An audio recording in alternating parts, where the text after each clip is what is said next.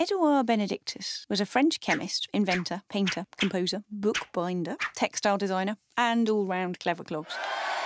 One day, in 1903, he was pursuing one of his many projects when a momentous accident happened.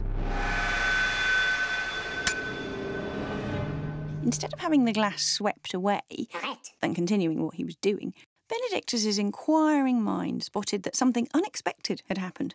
And on closer inquiry, he realised that the flask had previously contained cellulose nitrate, liquid plastic. Sometime later, immersed in more of his many activities while keeping up with current affairs, he still hadn't forgotten about his accident with the glass. When he saw in the newspaper just how dangerous glass could be, our multi-talented hero worked through the night to see if he could perfect a glass that wouldn't break. And he came up with the idea of a sandwich, a plastic sandwich, putting together 2 layers of glass with a thin film of plastic in between, creating the world's first shatterproof windscreen. And all because of an accident and a bit of scientific thinking, saving thousands of lives across the world every day.